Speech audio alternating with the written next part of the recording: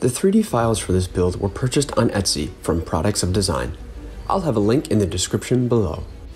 This is what the ab piece looks like when all the parts are inserted into Mesh Mixer. There are a total of 22 separate parts. Each part will be individually printed on the 3D printer with PLA or TPU filament.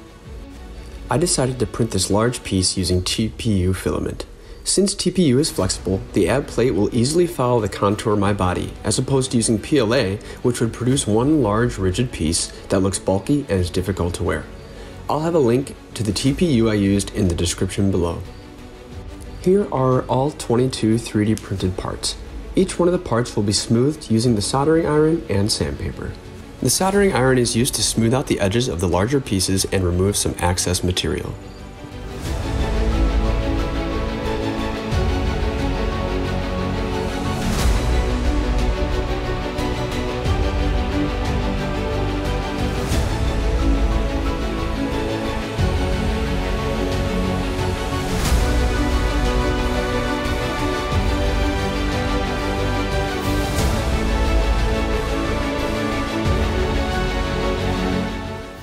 The large flexible TPU piece is covered with Alex Flex spackle and then is hand sanded.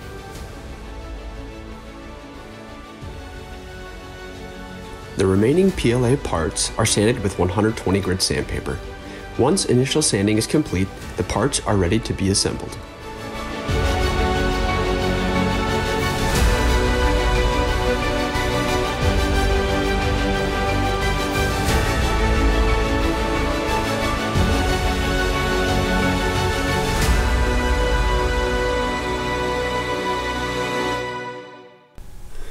Okay, so I went right from sanding to putting all the pieces together, and the reason I didn't film most of this is because it took a lot of trial and error. Since this is flexible filament, it was very difficult to get these pieces to fit in, but I'll just go over the process that I used and then I'll put this last piece in on video.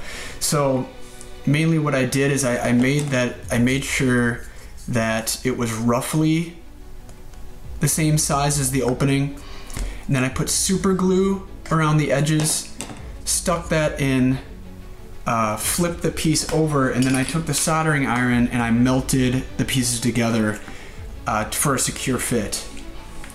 So once this is all done, it will be primed and then sanded. But I just wanted to explain why most of it wasn't done on camera, just because it was so difficult and I was having trouble figuring it out.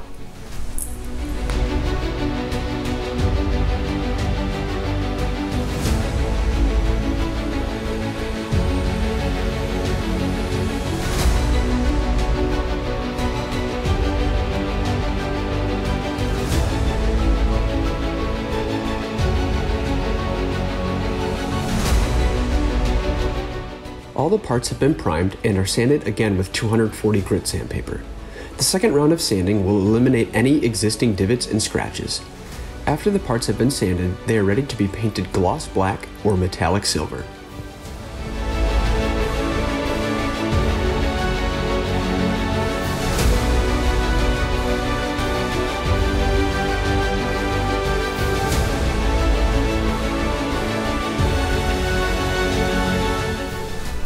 This is the ab plate after the first coat of black paint has been applied.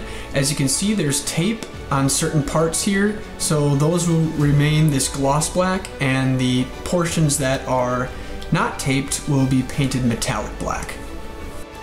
The remaining parts are attached to the main ab piece using super glue.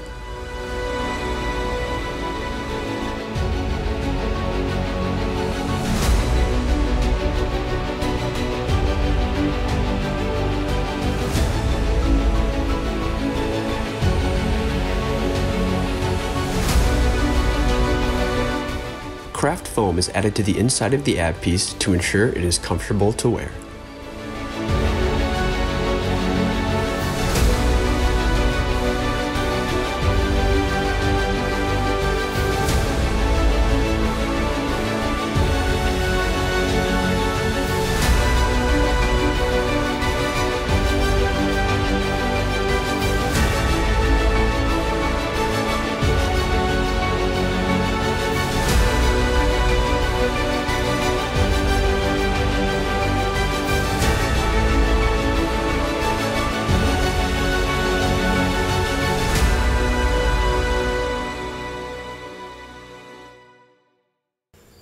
Well, that's it for this build.